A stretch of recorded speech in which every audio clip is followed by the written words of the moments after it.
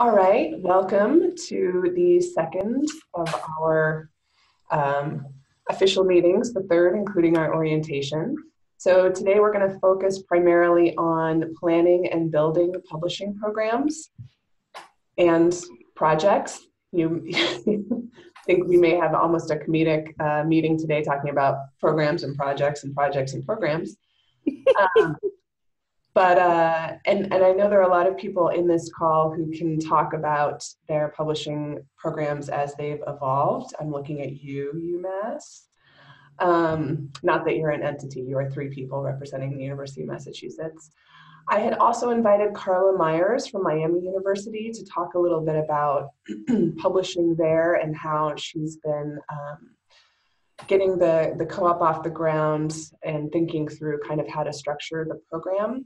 However, speaking of cold, she did just email me and say she has a frozen pipe, which I don't have a lot of experience with, but it seems like it's a touch and go situation. And so she may not be able to join us this time. If not, she can join us at a later meeting, but we're going to play it by ear, so she may pop in. If Carla can make it, we have a pretty packed agenda. And although the syllabus does say to allow for an hour today, we might go over a bit. But of course, we are recording. So if you have to go, there will be evidence of what you missed online.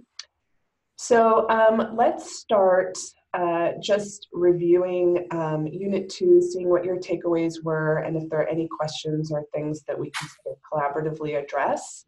Then after that, I will turn things over to a new face who you may see in your Zoom setup, and that's David Allen Rech. He's the CEO and founder of Scribe. He's here to just talk a little bit about Scribe, give you some background, and answer any questions you may have about our partnership, how things work, publishing. He can talk on myriad subjects. And then we'll talk a little bit more about manuscript requirements, agreements, and contracts. Again, I think there are many people in this call who can also lend their expertise to that topic. So now is the time when I turn it over to all of you and ask what your takeaways are, if some questions came up, if there are things left over from Unit 1, that's of course fine too, or other things that you're dealing with. But please share a couple of takeaways or some questions from your homework.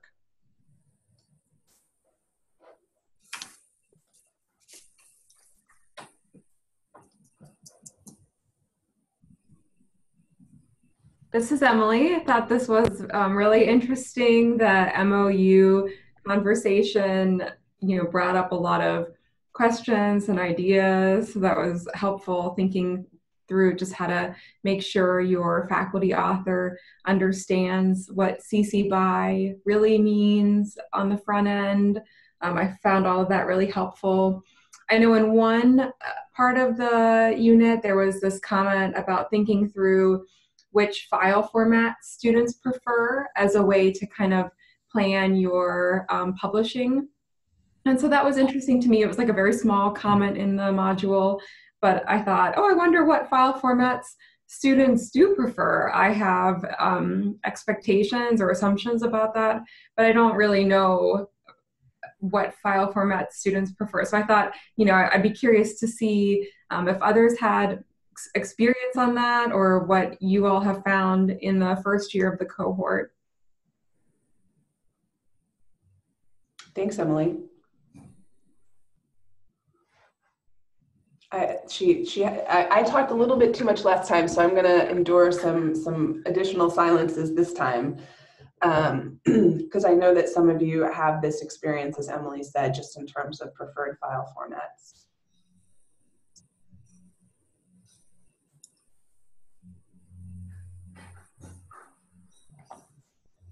Well, I'll jump in. My experience with talking to students anyway is whatever format is free is the best one. So I've never heard anyone, I did see that in there also, but I've never heard anyone say, my students really prefer Word doc so they can whatever, or they prefer a PDF. So I haven't heard that. There is the whole print versus digital conversation. And again, I think there may be students who have said, I learn better if it's in print. But they will also say, but if there's only a digital version and it's free, I will make do.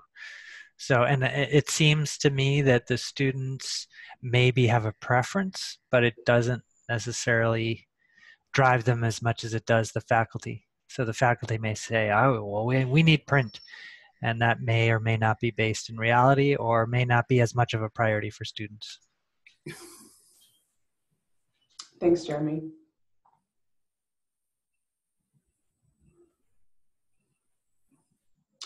All right, I'm going to try a question for the group. So I broke. So in terms of projects and programs, how many of you feel like you're in a project space where you're just kind of thinking about one particular project? How many of you feel like you may be sort of starting to predict or anticipate that transition to a program? I'm trying to get a sense of, how you're thinking about your publishing initiatives at this stage, or what there may have resonated with you, and thinking about what you can provide for a project versus a program. You want us to talk or chat? What's the best one for this? Oh, I like talking, but it's up to you guys. Yeah, I mean, I'm definitely still in the project mode, but the whole idea of this, going through this, is to try to figure out what a program would look like. So,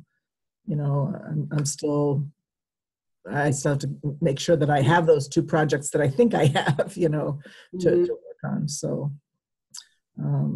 I admire those that have a program going.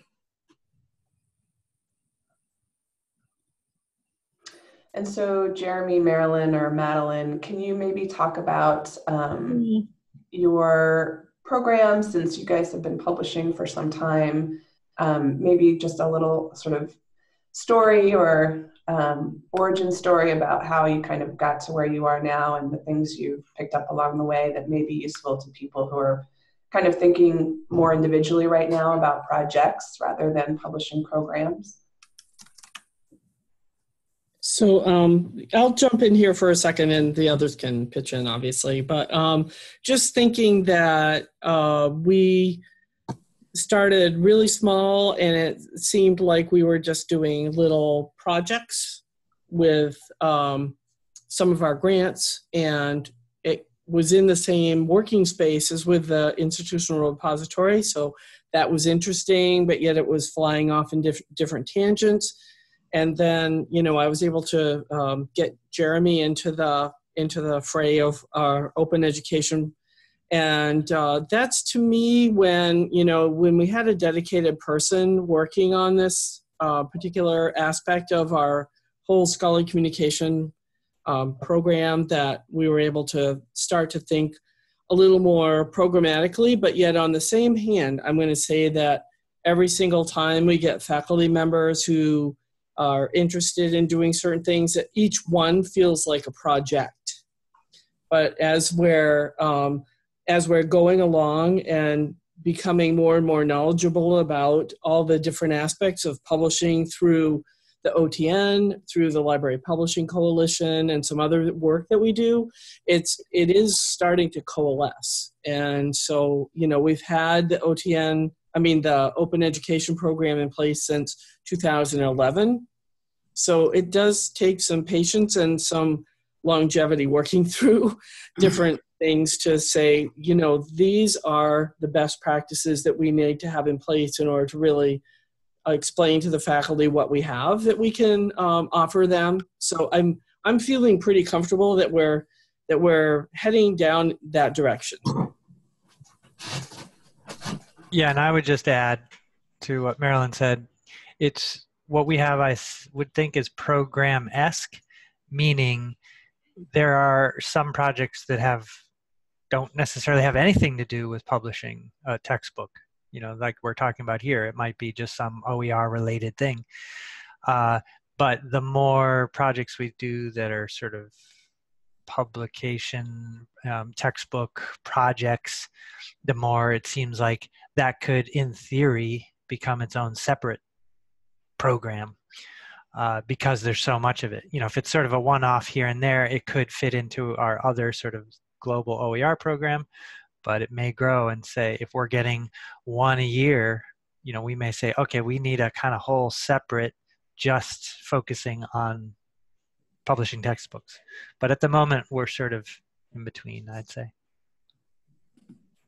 And I'll dovetail off what Jeremy just said. And I think that some of the momentum that's carrying us forward right this minute, that's leading us into a more programmatic approach to this, is having received a statewide grant for doing open education, which is intending to broaden awareness and capacity for developing OER throughout the state public higher ed sector. I don't know how many people are fortunate enough to have that kind of advantage start to happen, but it brought a lot of recognition to the program, what we've already done on the part of the chancellor and the provost, because all of the grants that we receive need to go through their offices as well for FYI purposes, and their approval. And it just now the Center for Faculty Development and Teaching Excellence has gotten much more interested in, well, how can they help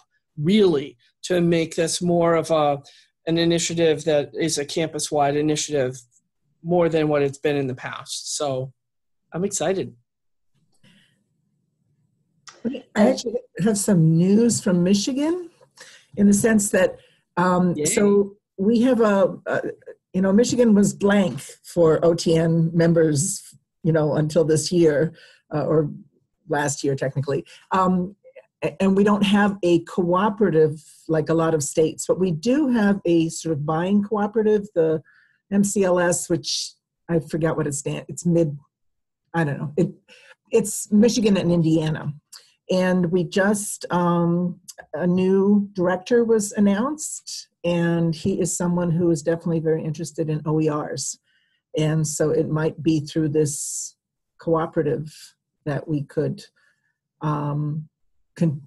further the conversation on a state level in Michigan. And they're close to the Library of Michigan, and the Library of Michigan might be able to help. So hopefully. Great news. Yeah. Yeah, so. We'll keep our fingers crossed, Myra. And listening to Jeremy and Marilyn, I just would like to highlight the point that, and this is in the curriculum too, that a lot of people will describe publishing support but feel that they're not engaged in publishing. They'll think of them more as sort of these one-off projects, but they do really quite easily, I think, spin into programs, and before you know it, you're sort of providing a service that you may not have realized you were going to provide, or that you want to step back and think about whether you're really in a position to provide. So this is just an opportunity to kind of, I think, flag that experience, because I hear it a lot. And then also listening to them, I was just reminded, maybe Nathan, you would like to say something. Just thinking programmatically across the campus, Marilyn, you mentioned the Center for Teaching and Learning there, wanting to get involved in the conversation with the library. And I know that at University of Northwestern St. Paul, you guys have already had some conversations cross campus, and that you're part of the cooperative kind of as a multi-unit thing. Yeah, we're the online learning office. We're kind of the instructional design hub. We handle a lot of the non-traditional stuff. And this whole effort that we're doing with the open textbooks has been a partnership from the beginning with the library. Our dean is very much of an evangelist for open, and so that has really helped shape the culture of our department, as well as she's been able to foster conversations across campus. So right now, you asked earlier about whether or not we feel like we're part of a program. I think right now this is just so new to us that we're just trying to get our feet wet and figure out how to do it right. And once we get how to do it right, we can talk to other people and say, well, this is how this person did it, and that'll help further some conversations. But at this point, but we're not really, we'd love to have a program, but we're not, it's premature for us to say that. Sure. Okay. Did I interrupt somebody? No, I have a question because we have instructional designers here, which is great. Okay, so I learned, I thought I knew what the roles were, but I didn't until I went to talk to we have a medieval institute publications press on campus, and I went, and so she listed most of the people that you have in your list of who's involved. And one thing she didn't have is instructional designers because they don't publish textbooks. But so so Scribe offers all of these, including instructional design help? That's my first question. Well, so maybe can that's I a good, answer that's a that good question segue. when I talk in like the next 2 minutes? Okay, you'll answer that. Yeah. Yes. Okay, so then for the instructional designers here in our group, do you charge to be part of this? I mean, this is always, the question is going to come back on how do we pay for everything? And so if librarians contribute their piece of it for free, and we also have to make a good argument why we're doing this, besides the greater good. And then, so do instructional designers, can you guys be part of the team without being specifically billing someone for this service? Yeah. We're not charging extra to our library for our assistance. It's really very much partnership. It is something that as I mentioned, our dean is very much an evangelist for open, and she has we have a way of calculating our capacity for how many courses we're able to work on in a semester, as well as maintaining courses and other projects, internal and external. And she asked us to factor some time into our load for this work. Kind of how it happened. Now, not every instructional design shop has a way of measuring their capacity. That's just something we're pretty good at, I think. So. If I may make a comment about our experience in Hawaii, our best model among our community colleges is when the vice chancellor for academics, the dean for academic support, or the vice chancellor for academic affairs, and then the dean for academic support approached the dean for academic support supervises both the library and the instructional design departments. So they got onto OER. They instructed the unit heads for both units to collaborate and create an OER program.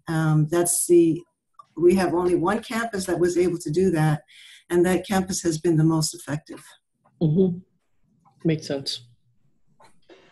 And I'll add, we just hired Mark Sheaves, a new community manager, and one of the areas of his engagement will be in working groups. And so we've been really excited about how we can engage instructional designers in the OTN around some of these questions.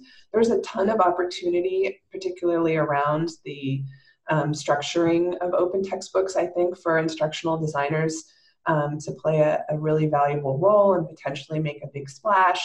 And so, if during the course of the cooperative and supporting one another, I think it's possible that a guide could emerge, for example, or some other resource that the OTN would be very happy to, share and amplify, and it would really add a lot to what we're doing here. So those are opportunities that you see at the end of every unit in terms of what the community may need, identifying that need, and then filling it. And I'm just going to say one more thing and then turn things over to David, and then we can get back to any additional questions.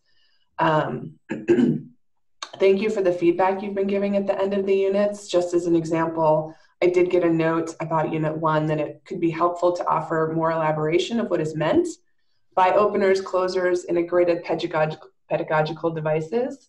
And so, just even in terms of thinking out, fleshing out our curriculum too, if there's an instructional designer out there who has that kind of resource that we could openly license and share to give back, that would be really valuable.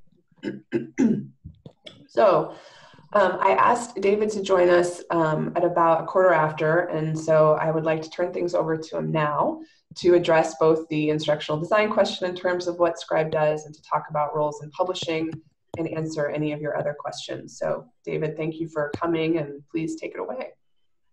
Okay, well, excellent. Greetings, everyone. So first of all, Nathan, by the way, if you figure out how to do it right, please call me, whatever time, day or night that you need to do that. I'd appreciate it.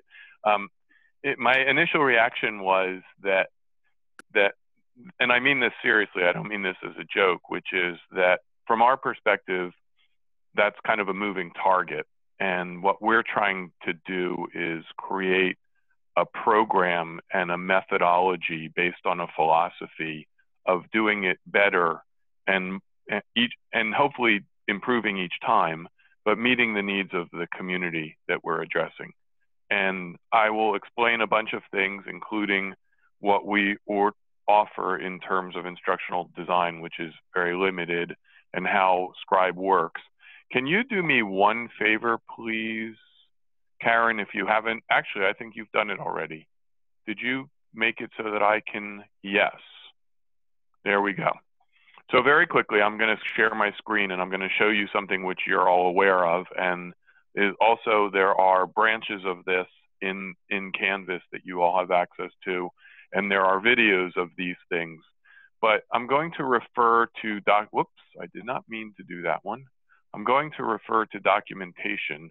And I presume, and if you can just nod your heads, that everyone's familiar with the documentation section of our website.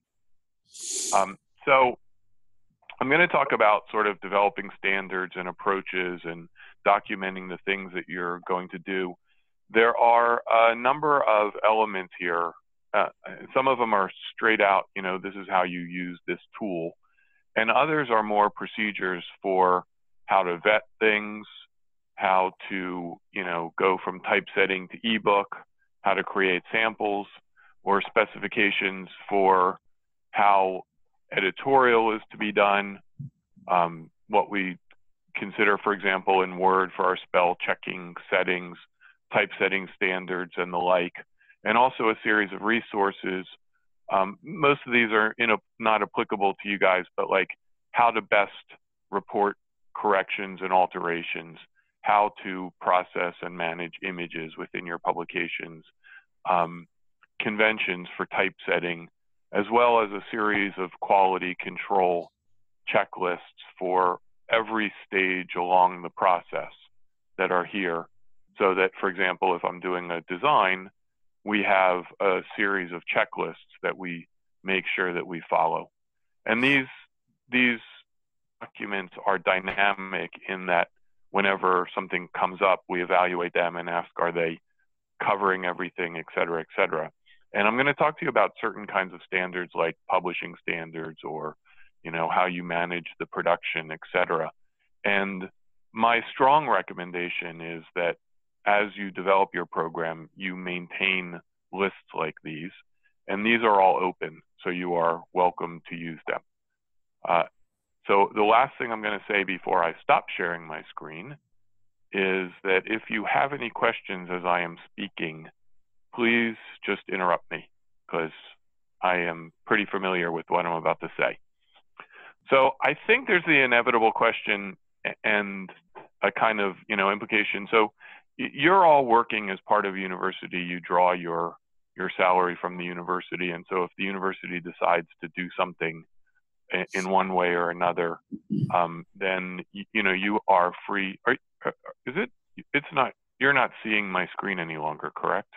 Seeing you. Pardon me? Correct. Okay, there's a bit of a delay, so pardon me. So one thing I should mention before we go on, and I think everyone is familiar with this fact, is that Scribe is a private for-profit company that operates in the publishing space. Now, we started as a center for research at the University of Pennsylvania. So philosophically, we like to be open and we make as much as we can available on a kind of open source philosophy But at the end of the day, we still need to pay Elvis's salary and Mike's salary, and occasionally I like to get paid as well.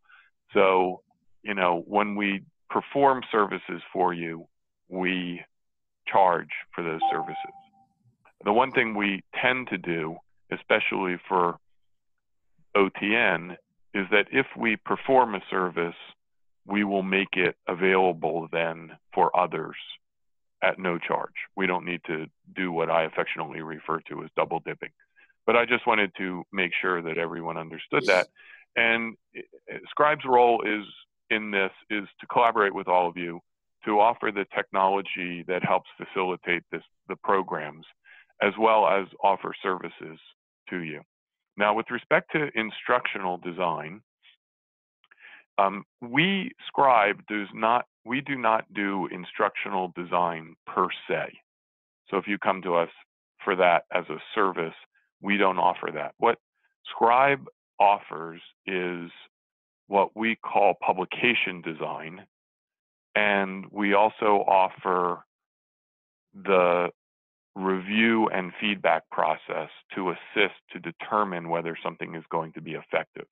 And I'm going to explain that to you as I explain our philosophy. So before I start, everyone, is there any questions immediately, or should I continue? Okay, no questions. All right, so just very quickly, I'm having some computer issues, so hold on for 1 second, please. Just want to start something up again real quickly as I'm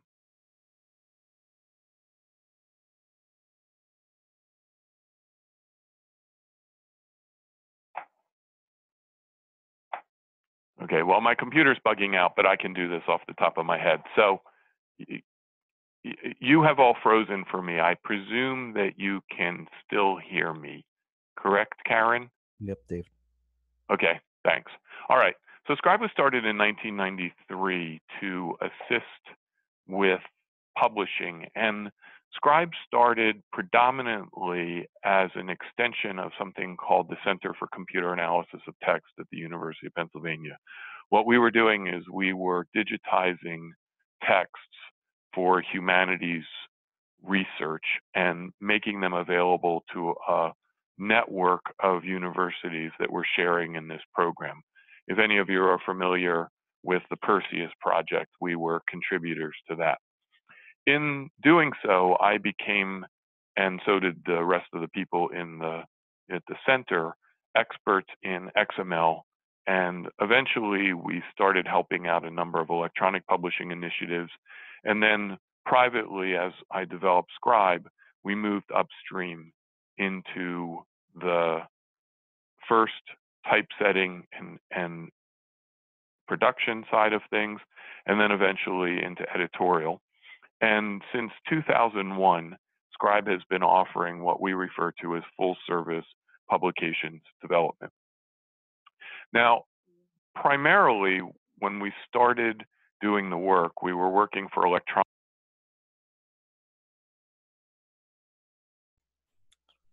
David, I think you cut out if you can still hear me.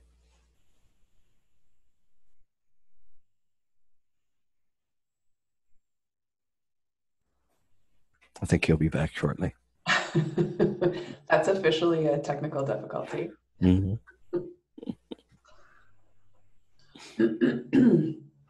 So, can I do a test? Yeah. This is Kathy. You hear me? It's yep, working. we can hear you and see you. Okay. Great. Okay, so while we wait for David to come back on, and hello, Adam. Glad you could join us. Oh, and David's back. Mm-hmm.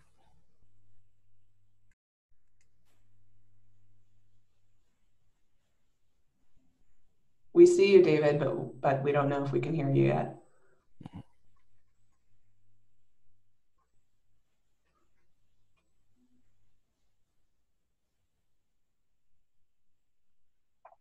My apologies. Okay. I take it I am back. You are, great. Okay, excellent. My apologies for that. Anyway, so what happened is that from 1993 to roughly 2004, we were supplying publishers like Elsevier and Lippincott Williams and Wilkins and what is now Cengage and Macmillan and McGraw-Hill with various services to help them produce their textbooks. And as that was moving on, we noticed a trend starting, and by 2004 had kind of come to full fruition, which was that publishers were relying more and more on outsourcing, especially to Indian vendors who now, as you all know, control the market for editorial and production services throughout the publishing industry, but especially in textbook publishing. And so what they were doing was that they were basically just looking at cost-benefit analysis, and they were sending out things as cheaply as they could. And as that was going on, there was a trend which you're all familiar with, and the reason why we're here, which was that there were a variety of factors going on, but essentially textbooks became less and less profitable. And as they became less and less profitable, they then spent less and less producing them. And they also had this issue where they were losing revenue because the secondary market opened up, used bookstores, electronic, et cetera, pirating, you name it, there's a host of things. And so that led to a kind of vicious cycle in which the publications of textbooks became more and more what we referred to as commoditized. And the problem with commoditization is that not only does the quality go down, but it becomes less and less connected to the reality of the situation. And what ended up happening, if you're familiar with, for example, the P&Ls, the profits and losses for any of the large publishers like Cengage and Macmillan, et cetera, their profits are down. In fact, the large publishers have all lost money over the last 3 years. And that, of course, affects everyone, the authors who write the book, the publishers themselves, the students, and the institution. And this became more and more problematic, and it also created a situation where several things happened. And this speaks to the instructional design directly. Number one, they had less and less budget for doing review process for developing publications in a what I would refer to as a dynamic way, that is, with respect to the student. And because they were engaged in a kind of false edition output, that is, it wasn't really an organic reason for producing new editions. Rather, what happened was that they knew that they had to create new editions to maintain a sales cycle. Publishers started to do things like design by what I refer to as committee, or add features just for the sake of features without paying attention to the pedagogical value of those features. They lost complete kind of connection with the people who were using the books, like students, and started catering strictly to adoption purposes and making the books, frankly, less and less relevant to the students, more and more expensive to the students, and making them, for in some cases, much easier for the large adoptions to occur by offering supplemental components like study guides, test banks, PowerPoints, etc., for the textbooks. This increased the expense and reduced the payment to everyone. And the payment doesn't really matter to anyone, but what it essentially did was it denigrated the value and the usefulness of textbooks. And so that's where we are right now.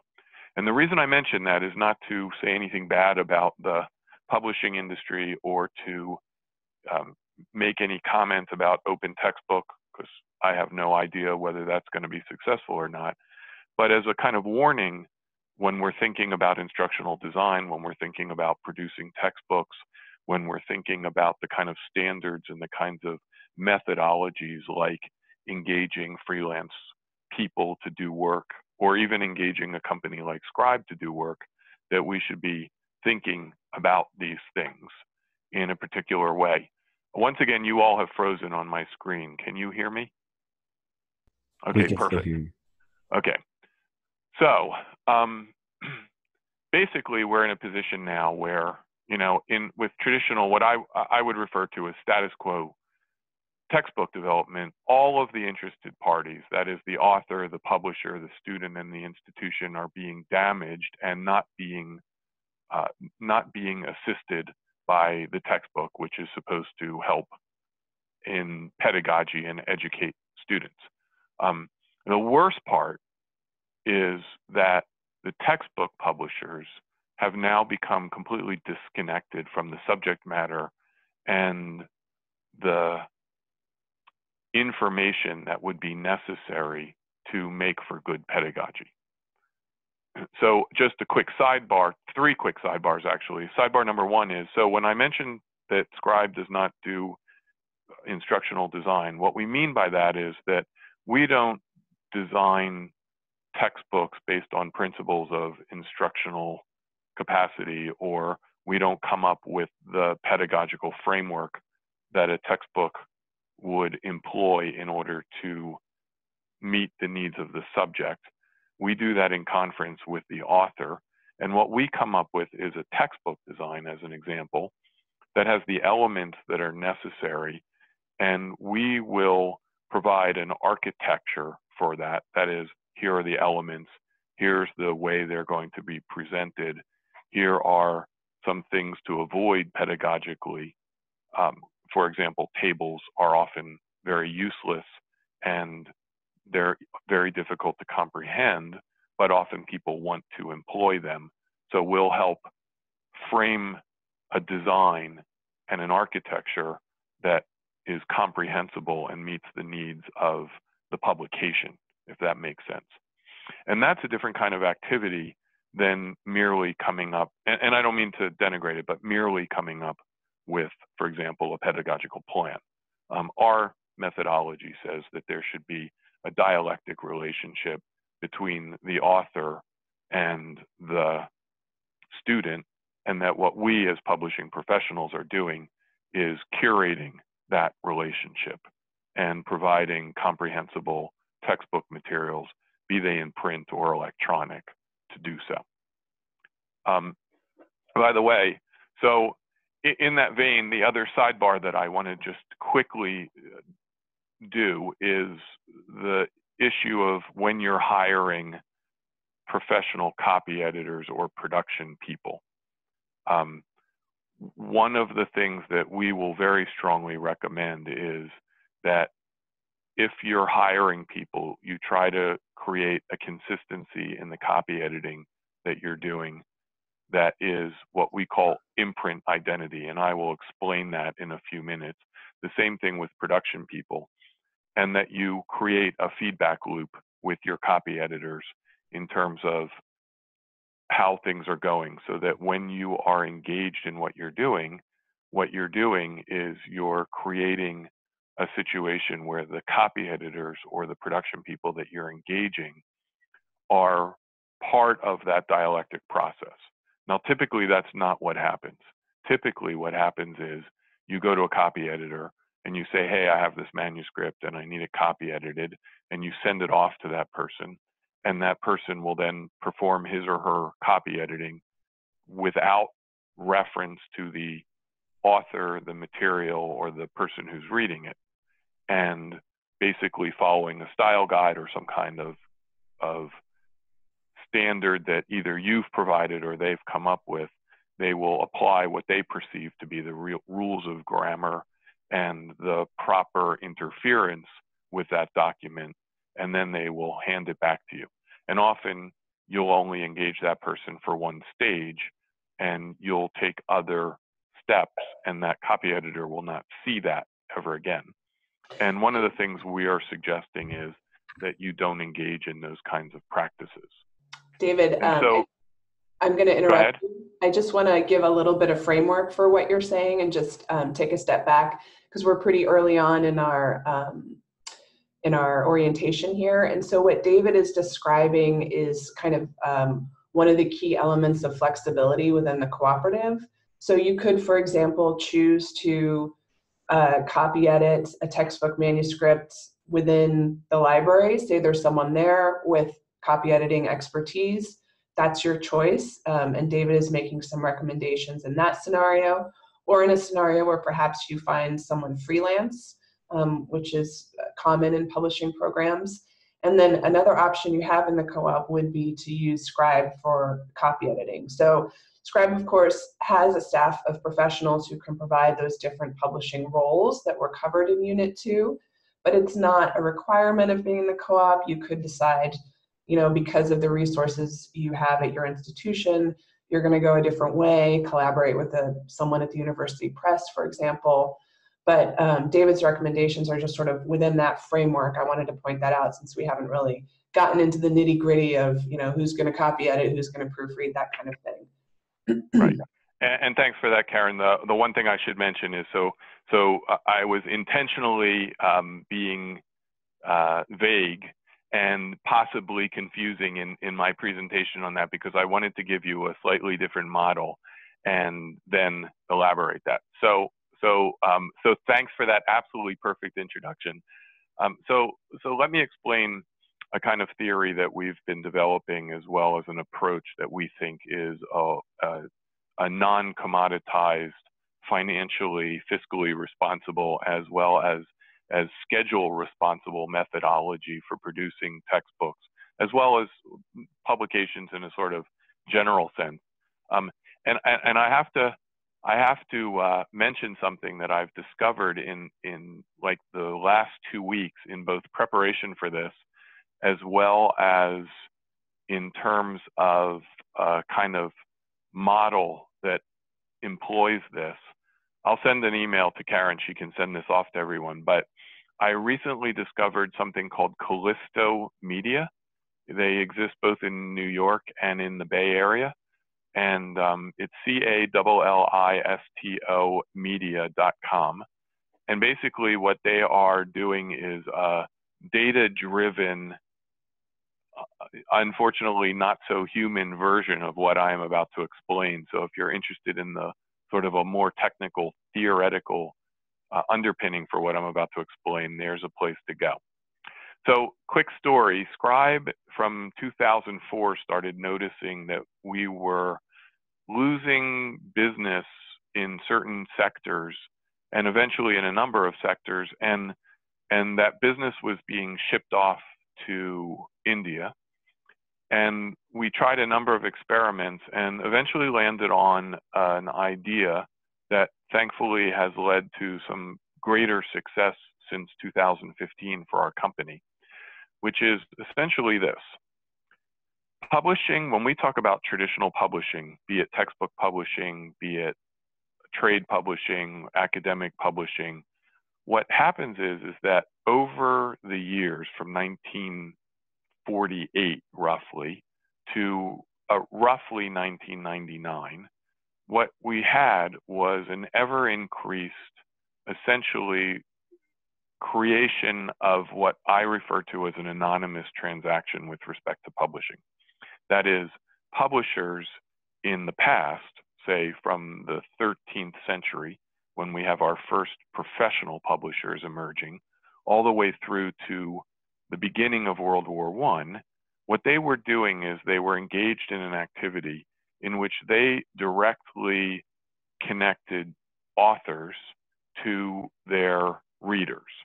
The most famous and kind of common example of this is the Charles Dickens publications, which were published serialized, and then he would get lots of people responding to him, and his editor and he would collaborate to refine the next chapter.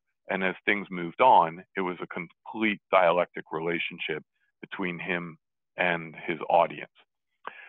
What happened was, first Barnes & Noble, now Amazon, publications became anonymous, and the customer was no longer the person reading the book.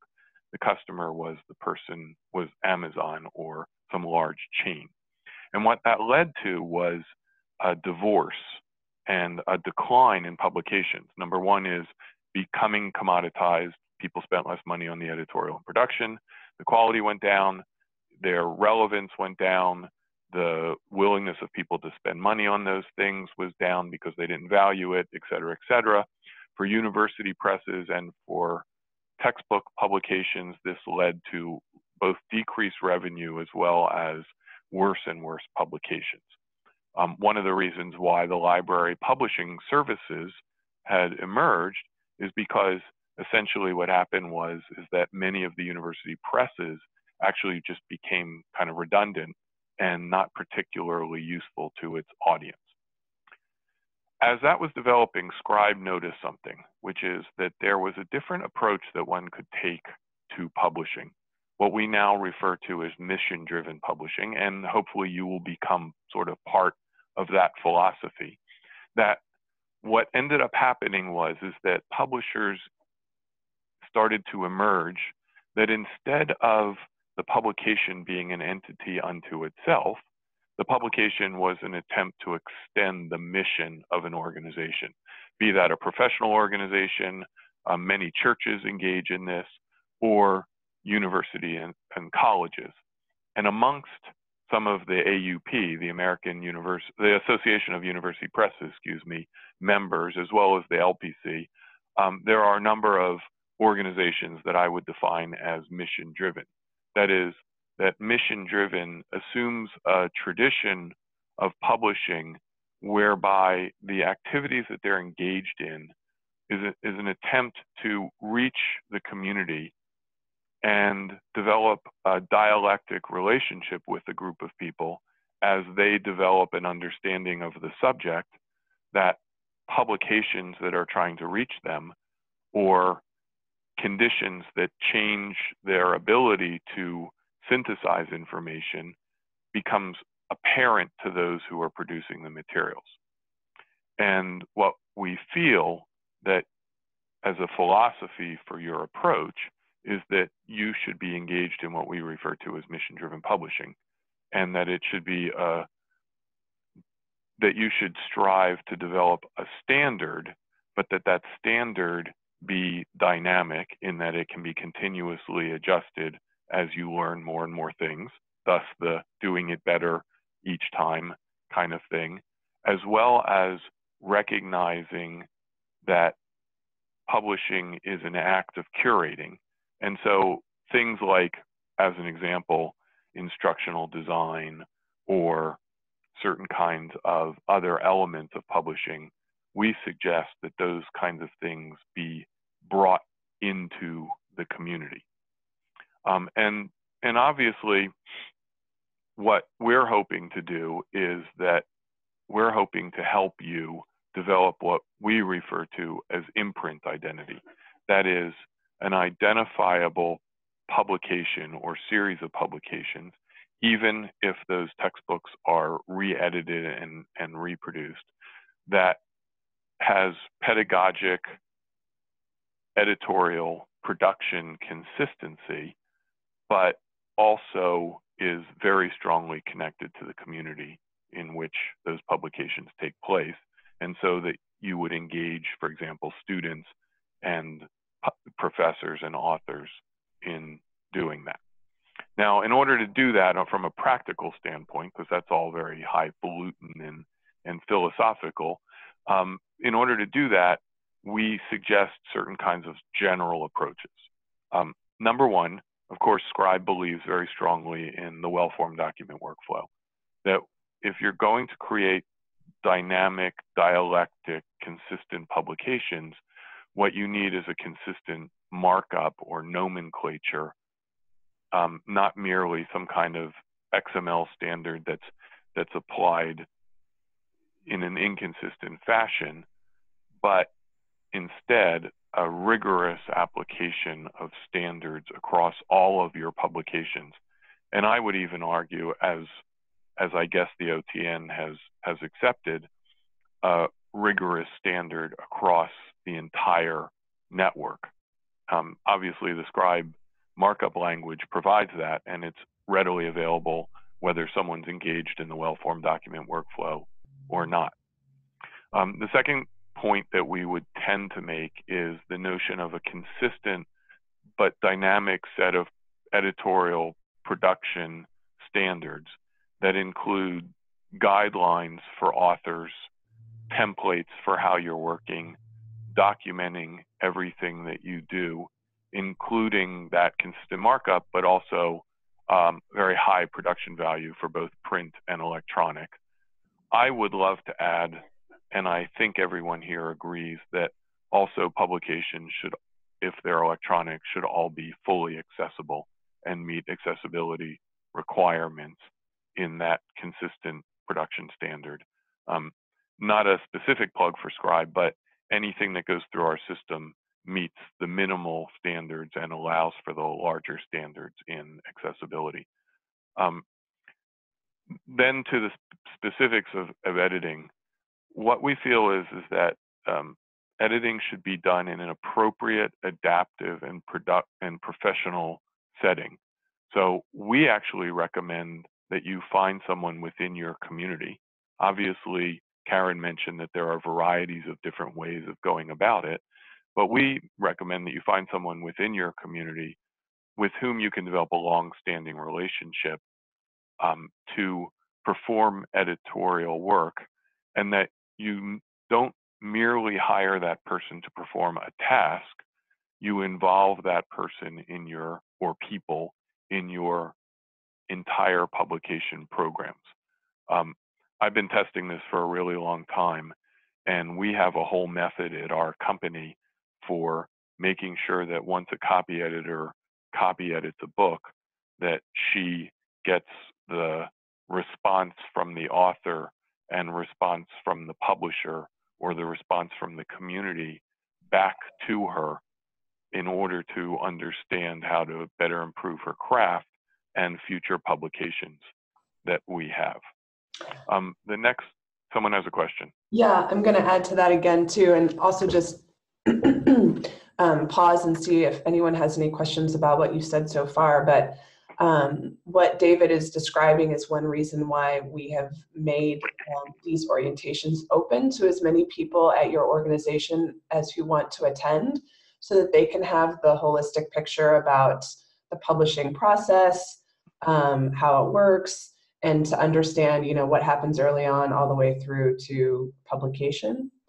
And then I've said this before, but it's worth repeating that one of the things that brought us to Scribe were conversations with university presses and other publishers, you know, asking them about partnerships. And they said, well, we'd be happy to partner with you, but you should talk to Scribe directly because that's who provides many of these services for us.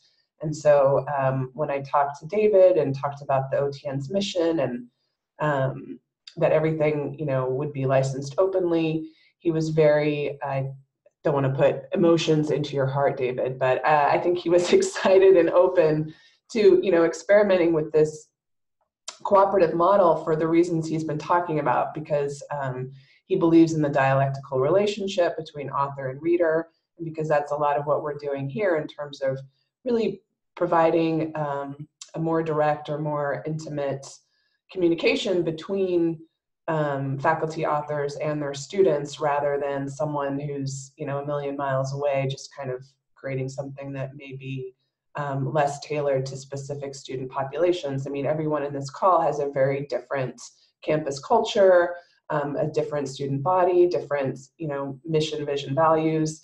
And so, you know, within this context, we can really support those in unique ways. So are there questions for David, things that he's mentioned so far that you would like to clarify? I know, you know, the unit talked about imprint and brand. And so that's something, you know, as you're working on projects and potentially transitioning to a program, that's kind of something to keep in the back of your mind, I think, in terms of the look and feel and how it reflects your campus culture and branding. And so maybe, David, that's kind of where you're going, but I just wanted to check in with everybody. No questions so far? Okay, I only have a few more points, and I'm going to... Oh, okay. No, I'll have a question later about imprint. You know, I just was, is anybody doing an OER type of imprint? You know, I'm struggling with what we're going to be. I mean, do we put down just Western Michigan University, or is it university libraries, or is it university OER initiative? You know, how do you imprint? How do you make that? I think it's a great conversation to have internally with your leadership, with any partners you have, to kind of think about how you may frame it. What are some other thoughts? Has anyone started working on sort of the imprint brand question? Marilyn? Oh, I wasn't going to go there, so I'll stop. I was going to ask another question. Kathy? Okay, could I just say one thing about imprint identity before we go on? So very often, and I just don't know the mindset of everyone on this call, but I sit in on a lot of meetings with so-called professional publishers, what I refer to as status quo publishers. And whenever they talk about imprint identity, what they're talking about is what name are we putting on this? Are we going to print this through this division or this division? And it's always about sales. Imprint identity is the original publishers that we're familiar with that started kind of brand identification or imprint identity.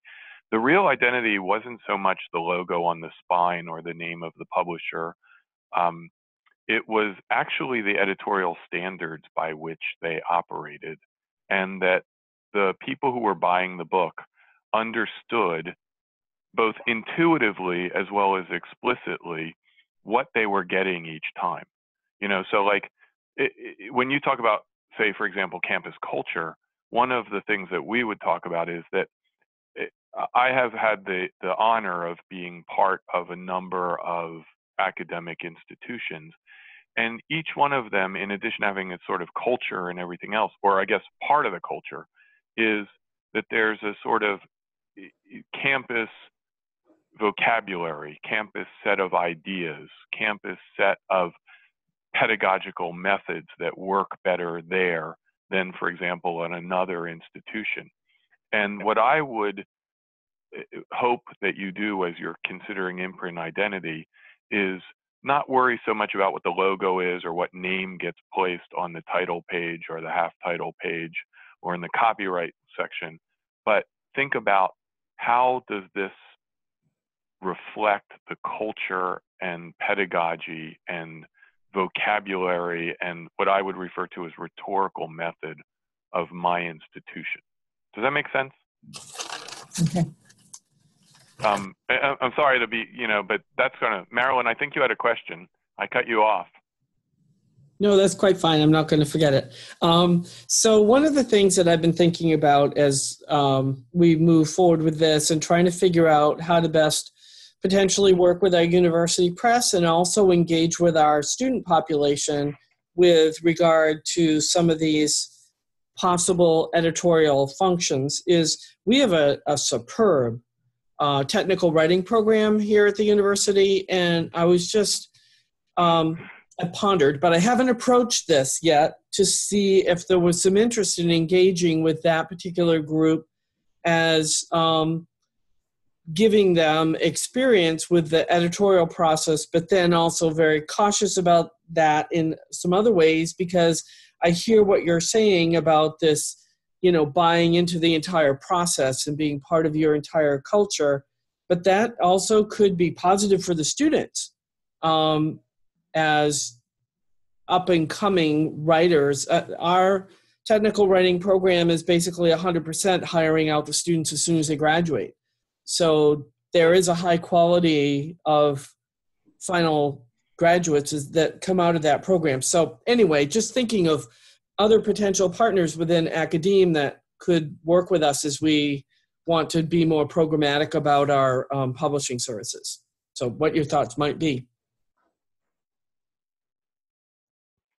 Yeah, I don't know if anyone else has an answer to that. I do not know yet. I was smiling because I can't even remember the date. I think it was the 21st of February. I'm going to be on the campus at University of Central Florida. We're trying to recruit directly from them to hire new Scribe employees. but we're actually going to try an experiment with respect to copy editing, which is along the lines of what you just suggested. They have a they have a different name for it, but it's essentially a technical writing program as well. So I'll let you know how that goes. I'm always worried because students disappear at critical moments.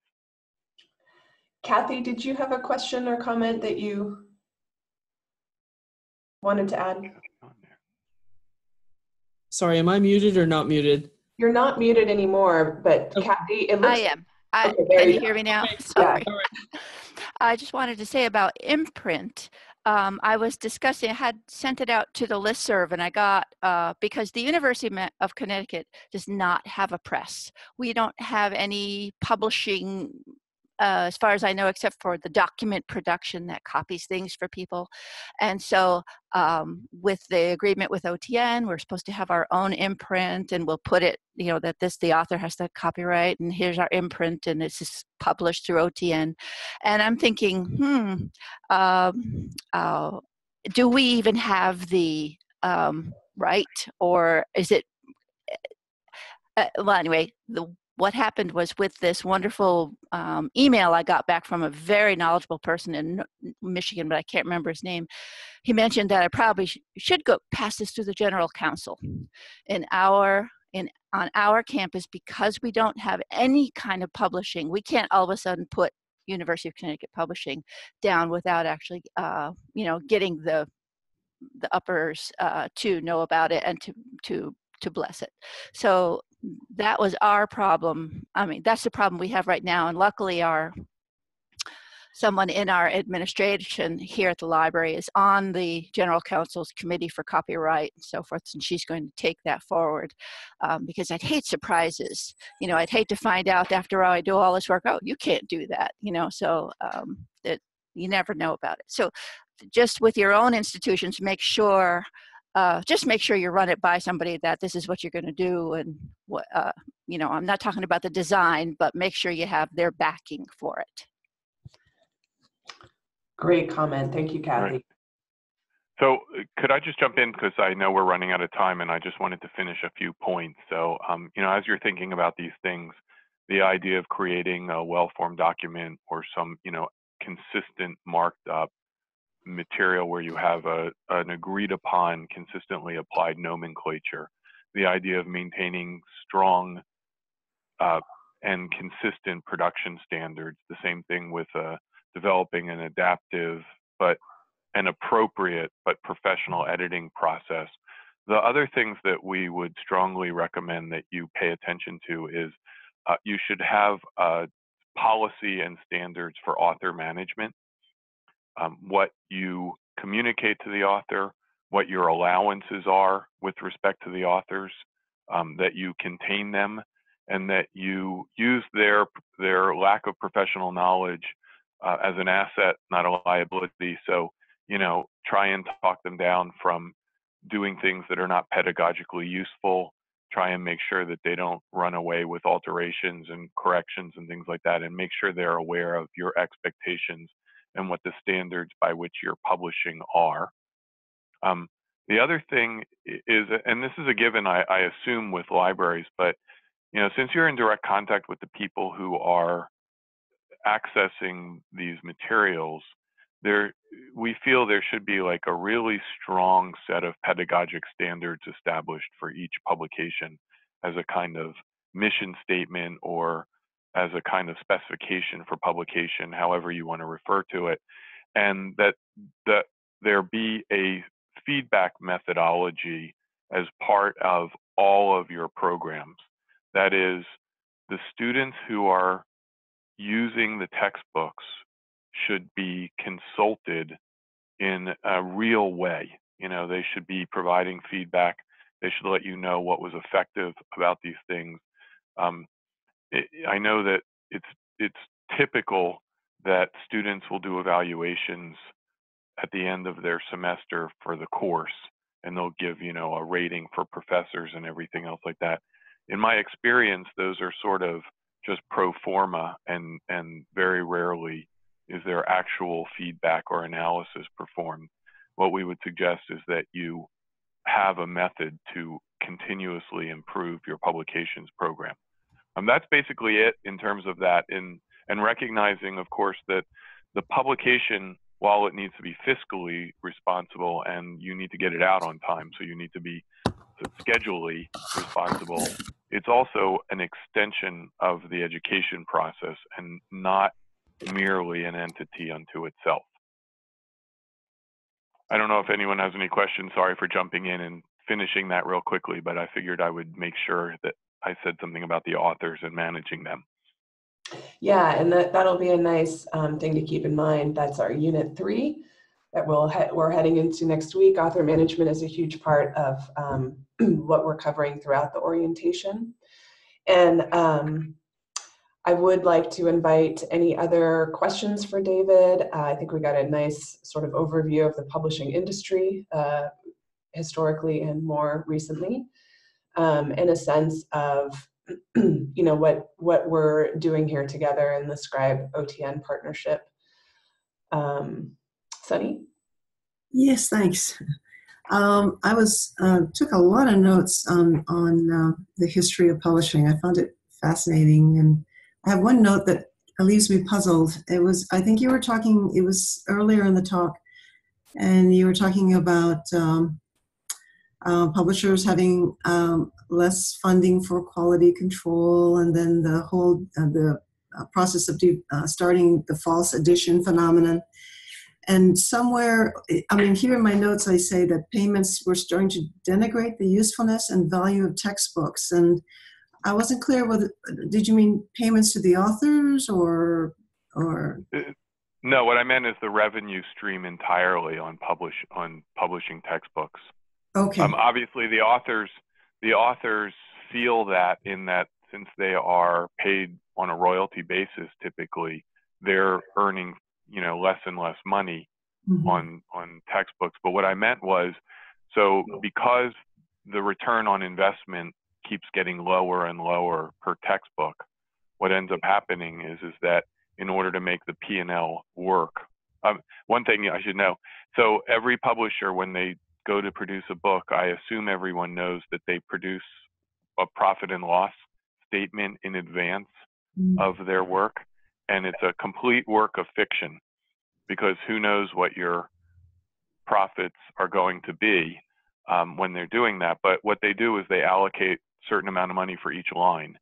And as their revenues got crunched, what they were doing is they were reducing on a line-by-line basis the amount of money that they were willing to spend, for example, on developmental editing, on the review process, on professional review, on copy editing, on production, that being typesetting. And so what ended up happening is that led to sort of, cyclical process of denigrating publications entirely.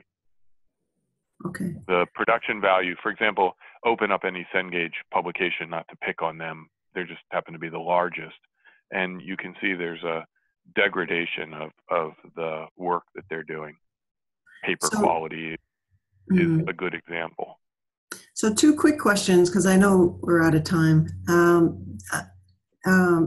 You're probably familiar with that famous chart which shows the inflation rate of textbook costs in comparison to housing and health costs. Yes. And most people, including me, when we look at that, we're going, oh, wow, they're profiting tremendous amounts of money. How does that sync up with the troubles that you're describing that the publishing industry is in? And the second question is, I've heard conversations where they're saying, well, the average amount of royalty income that a textbook author can expect is maybe $5,000 a year if they're lucky. Is that true? Or because faculty will come to me and they're trying to figure out if they took it to a commercial publisher, what would it be worth for them, for their retirement planning, obviously. Can you give some insight on that? Well, I can't give you insight on how much the author payments are. I will tell you this. So there's the TAA, the Textbook and Academic Author Association. I don't know if you guys are familiar with that. And it's TAA.org, I believe. you know, as I'm speaking to you, I will go on my computer and I will look up.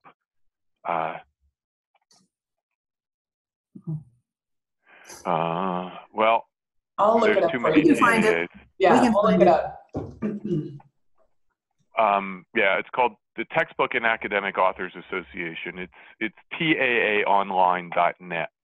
Thank you. Anyway, so they, at their conference, they invite people to report on these things. And I would, so my first response when an author asks me about royalties is that I make the joke that a good friend of mine in the publishing industry named Paul Dry makes, which is, he told me, he started out as an investment banker and opened up a publishing house, and we were at lunch and he says, so Dave, you know how to make a small fortune in publishing?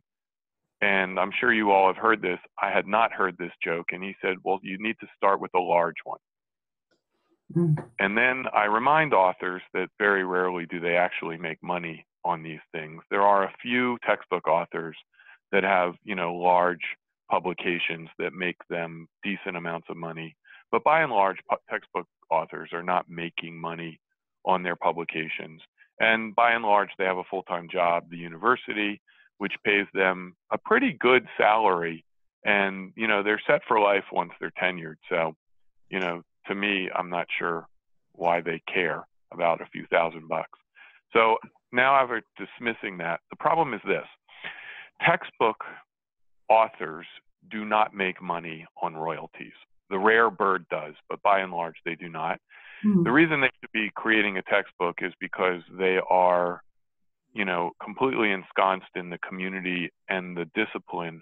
And what they want to do is produce a better way to make that discipline that they're part of accessible to their students and to other students who are, you know, of similar training and in the same vein.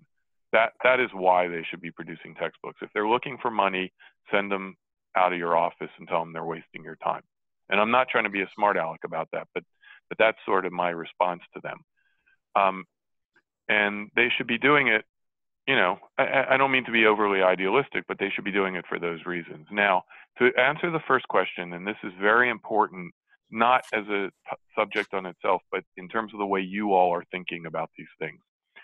So what happened over time is that there became no secondary no way of selling a book on a continuous basis. If I put a textbook out and I have 1,000 students adopting that textbook, you know, or buying that textbook because there's one course adoption this semester, as soon as the semester is over, the vast majority of those students is going to go back to their bookstore or go to Amazon or go someplace else, and they are going to sell back that book. And that book is then going to become part of the secondary sales market. What happens there is that other people, whoever those textbook sellers are or renters or whoever they are, those people are now generating the revenue on the book, but no additional revenue is going back to the publisher. And so the publisher has had to, well, I would argue there would have been a different path, but within that model, the publisher then has to increase the cost of the first run of that book because they can only realize their expenses out of the first buy of publication, right? And so you're correct. You watch the cost go up because the first essentially printing or run or adoption or whatever you want to call that of that edition has to foot the bill on the entire editorial and production costs, where before they had continuing revenue and you could get backlist revenue from your publications. Nowadays, they don't have that option. The other thing is Amazon can simply buy the book at their discounted rate, which is like 50% of the cost, and then rent it out to students, which is what they're doing. And so the publisher is only getting half the revenue in that case. Although, you know, a bookstore takes half, et cetera, et cetera. So it may not degrade their revenue that much. You get that idea.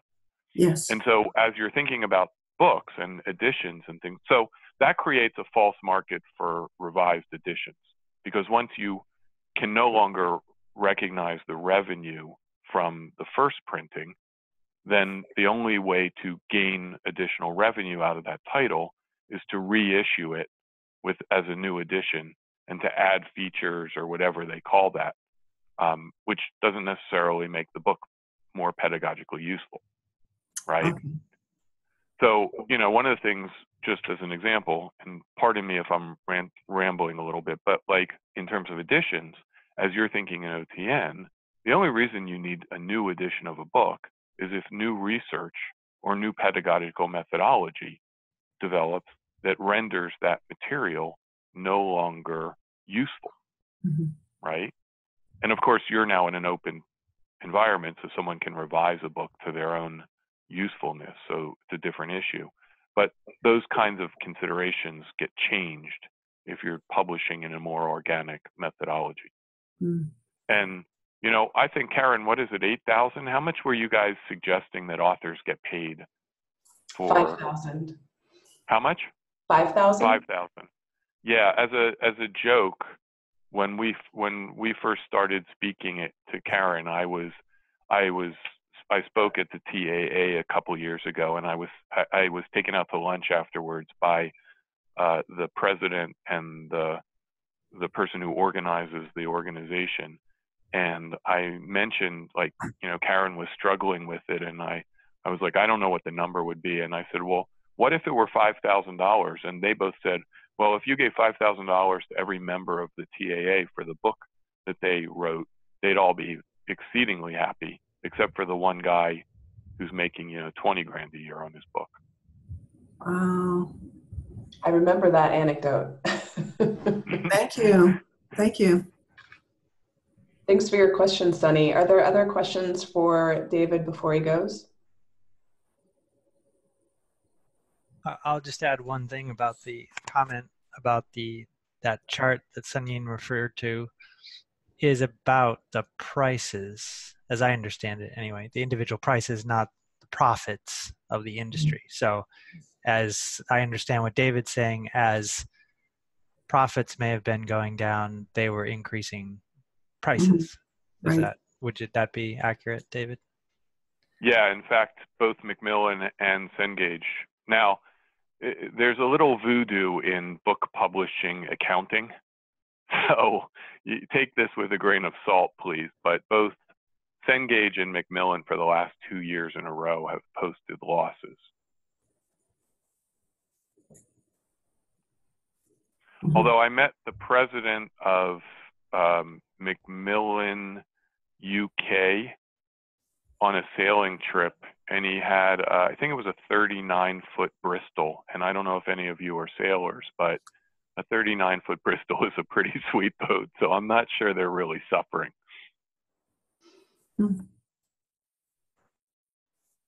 Well, thank you, David. It's great to get the inside scoop from you, and we appreciate your time. And we appreciate Elvis and Mike being here with us on a weekly basis for the next several weeks. So thank you. And thank you. And thanks to Mike and Elvis. And everyone has my email address and my phone number. You're more than welcome to reach out to me, though both Elvis and Mike are far more competent in their expertise than I am. All right. Well, I'm going to just make a few closing comments and housekeeping remarks. And if in the meantime you, anyone here has something to add or questions, let me know.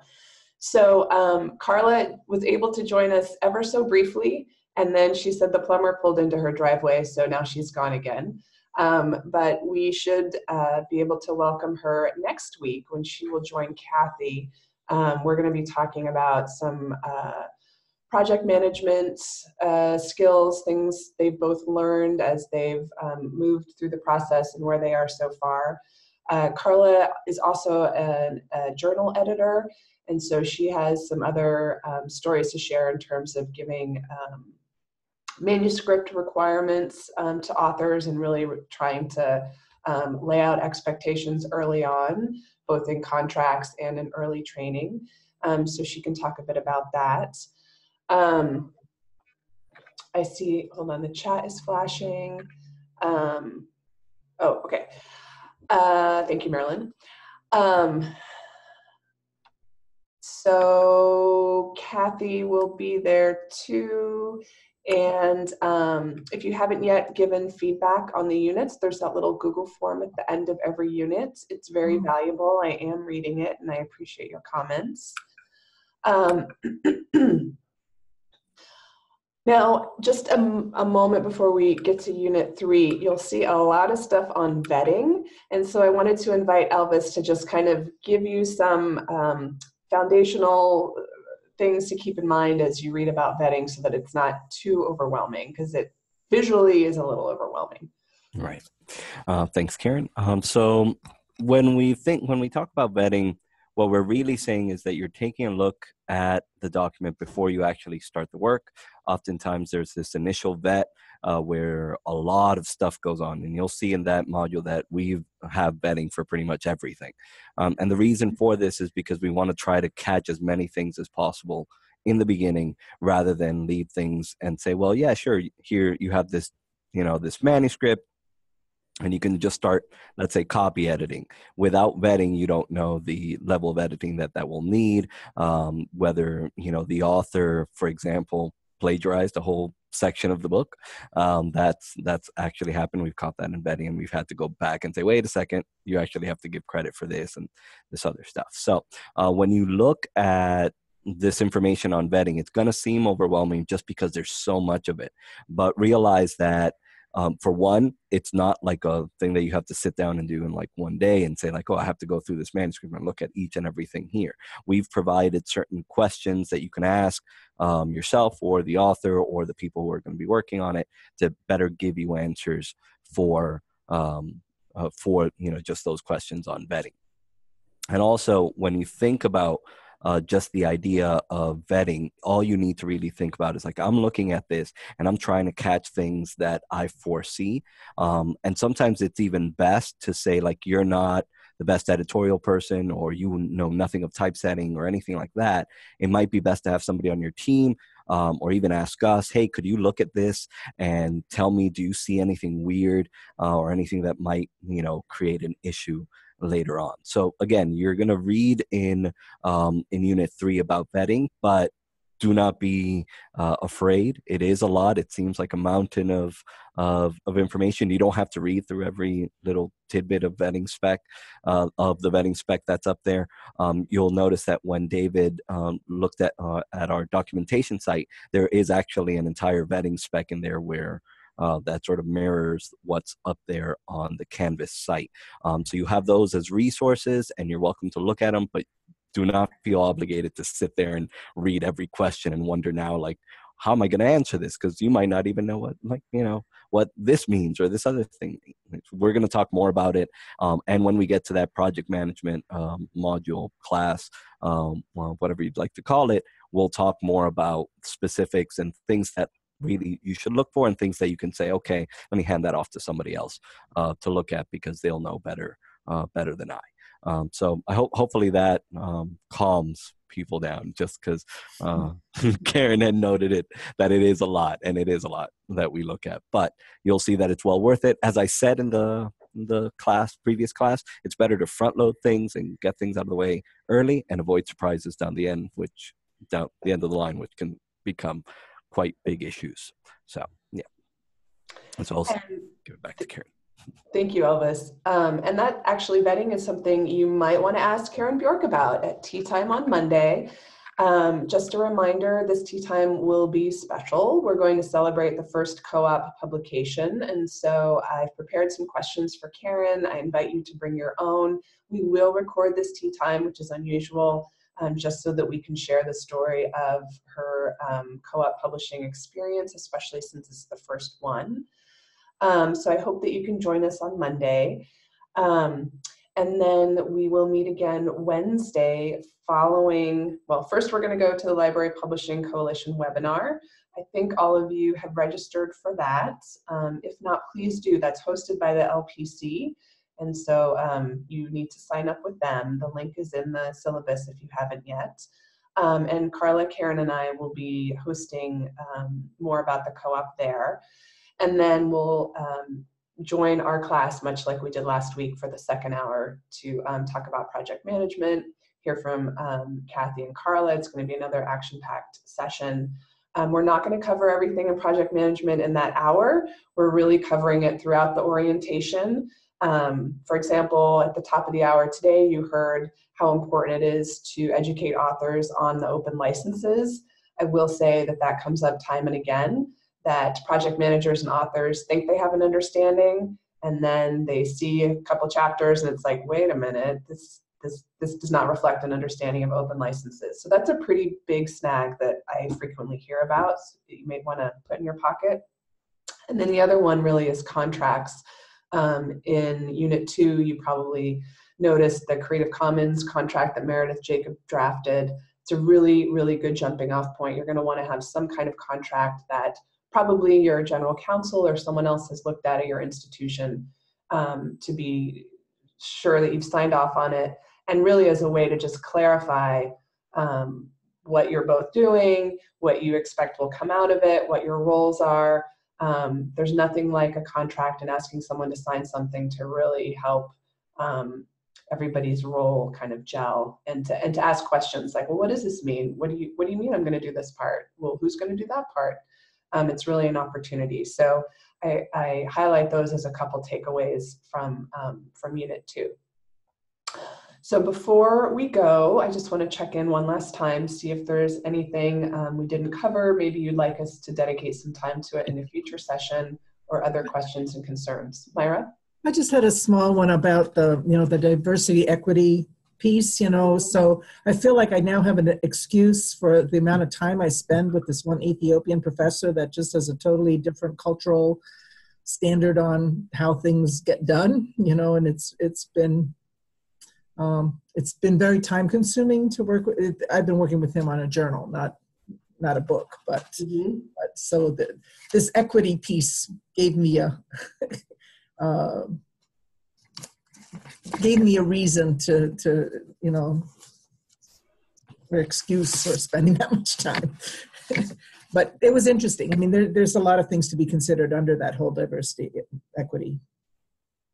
Yeah, and there's a lot that I think the people who work in publishing are still moving towards in terms of figuring out how to offer programs that are equitable and that reflect, diversity in authorship and diversity in context.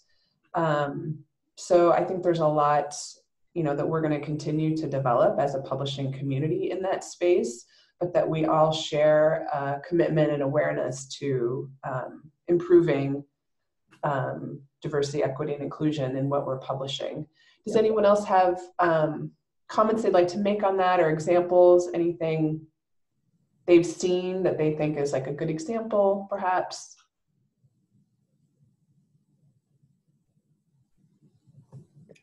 One thing it just makes me think of is within the open textbook library, I know there's that rubric that faculty use for their review, and one element of the rubric has like a cultural relevancy element to it. And so I think, I know there was a rubric for proposals in this section, and I didn't, or maybe one that was referenced to, I didn't look at it.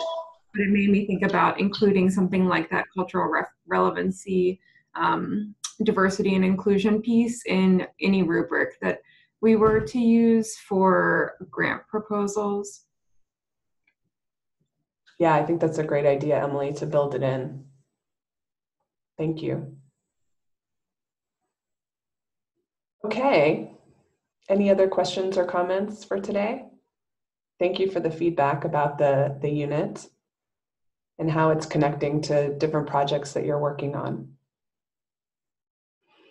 Okay, well, get in touch with the Google group if you need to before Monday and/or Wednesday next week, and best wishes until then.